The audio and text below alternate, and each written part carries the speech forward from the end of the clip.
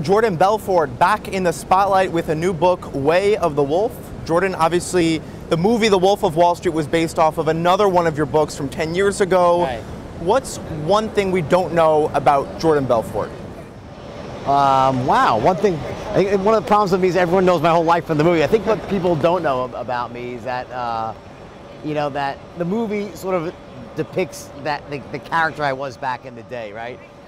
Sort of this over-the-top character, just driven and, willing to cut corners. And I think that people don't realize now is that I'm very much the opposite in business. I'm almost extra careful than pretty much anyone I know in terms of when it comes to, making sure that I don't cut corners, maintaining my integrity and my ethics, and going out there and using the abilities I have and the talents and what I teach people in persuasion with the straight line system, which is what this new book is about, to succeed, but doing it the right way and not just focusing on making money for the sake of making money. But I got to tell you, when you talk about your advice, what do you say to those who are skeptical? If I follow this advice, where is it going to lead me? Well, I think you should read the book and decide for yourself. Or just read the prologue, it's free.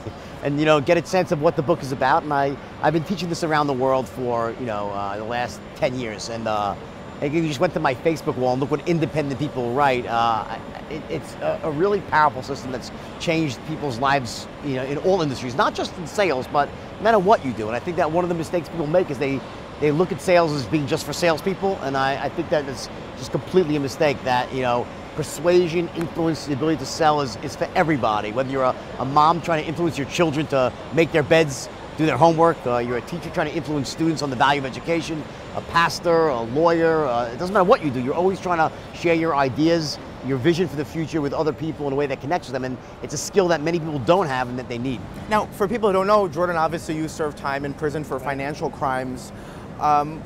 What would you say is possible now? Do you think you could recreate the scheme that you did all those years ago today? So 99% of what I did was legitimate. It was a regular firm where everything was running the right way, and then I was, in one little defined area, I was flipping units, and then that turned into what you call a pump and dump, right? It still happens to this day. People use the internet more now in chat rooms, they talk stocks up and stuff like that, but I think those things will always be around, in some way. Exactly the same way, I don't know if it would be exactly the same way, because the internet is such a big part of everything right now. But and a lot of people lost money based on what you did. So right. You're now making a lot of money with your speaking career, your right. book writing career.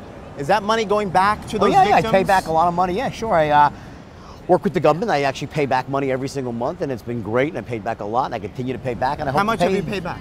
Probably 18, 19 million already, and I continue to pay back, and I'll pay back more. How much more? All of it. Really? It's my goal. So everyone buy books. so this is more than just the return of Jordan Belfort. Well, I think it's always been my intent was to sort of go out there and, live in a certain way. Not in the way that I lived back in the day, which was just about how much money could I make for myself. It was really to empower other people and also make amends for the past and live a good life at the same time. And I don't think those are mutually exclusive. And I think I've done pretty well with that. And I continue to strive to do even better in the future. Let me ask you about Wall Street culture, of course, which we saw in the movie The Wolf of Wall Street. How has it changed now, do you think? You must talk to Wall Street people all the time. Right.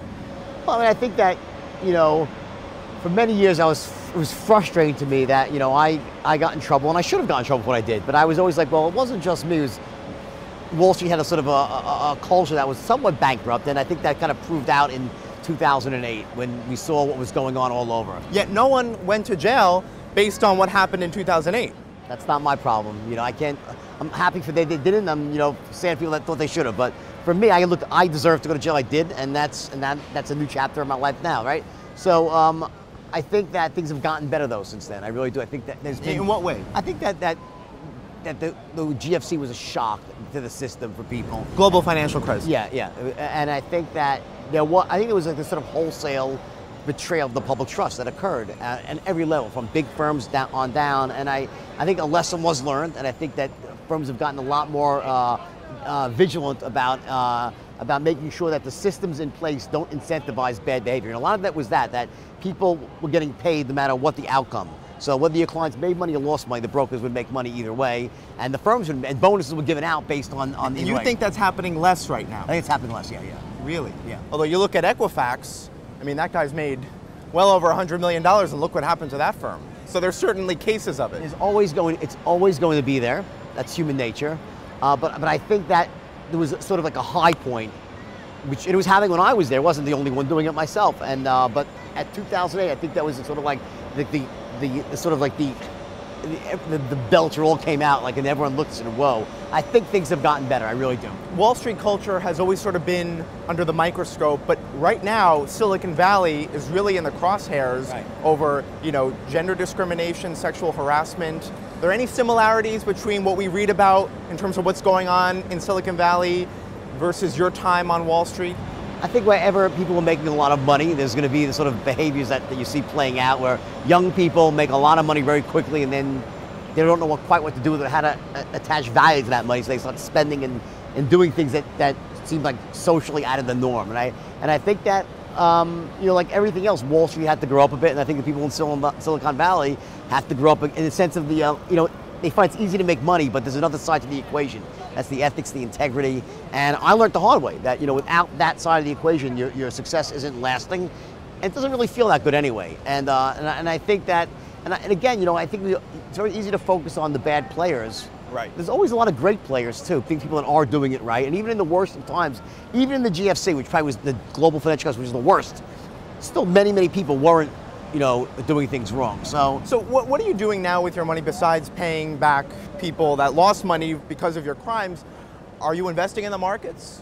I do, but I live for me, it's really, I'm very different than I used to be. I'm older. The things that make sense at 25 don't make sense at 55, right?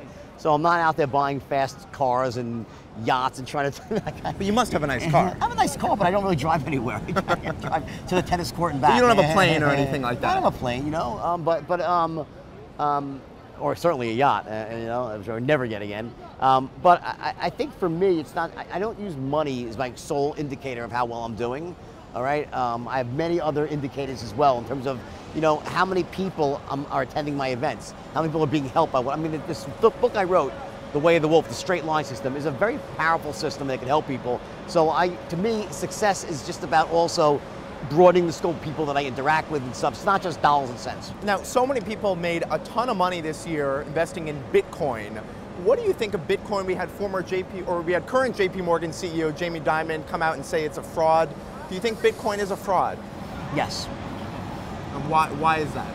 Well, I think he's right. I think that I don't think it's a great model. I'm not saying cryptocurrencies there won't be one. I think there will be one, but I think it has to have some backing by some central governments out there, because the biggest problem I see with Bitcoin, why I would never buy it, is that they could steal them from you. Like, they hack into your phone or something. I know people that have lost all their money like that, and also it's just the idea that it's basically, listen, currency all is air, I guess, when you think about it, right?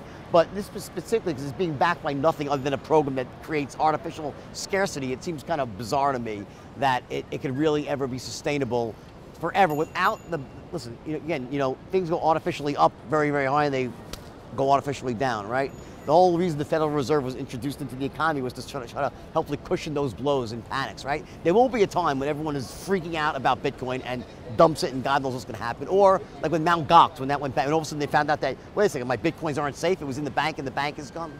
There's all these bumps in the road. And I also think that sooner or later, a central bank or a consortium is going to introduce their own cryptocurrency, and that is what's going to take hold. Yeah, the Fed has been pretty quiet about Bitcoin. We haven't really heard much from them. The Chinese central bank has not been quiet, yes. And they're indicating that they're probably going to outlaw it, if they haven't already said that in so many words. But and I'm not saying that you shouldn't or shouldn't buy Bitcoin. What I'm saying is, I personally myself would be very, very careful about investing a lot of money in something that could vanish very quickly. You mentioned the hacking risk with Bitcoin. The government came after you pretty hard. So I have to ask you, what was your reaction when you heard the SEC was hacked, which just happened not too long ago? I don't wish that anybody should get hacked. It's a terrible thing. I never had that much respect for the SEC. I had a lot more respect for the U.S. Attorney's Office, that they were a lot more diligent and a lot smarter and a lot more capable of what they did. So, but I have no negative comments to make about that, but I think it's ironic, right? Also, before we let you go, billionaire hedge fund manager Steve Cohen getting back into the business. Any advice for him? Be careful. Listen, I think that, happy for the guy he didn't get in trouble. Nothing really happened when everyone thought something was going to happen. But I'm sure that, whatever he was doing, anything that was perceived as being wrong, I'm sure he'll be very, very careful to make sure he doesn't go tread into that area again. So my good luck to the guy. I hope he does great. All right. Jordan Belfort, thank you so much. My pleasure.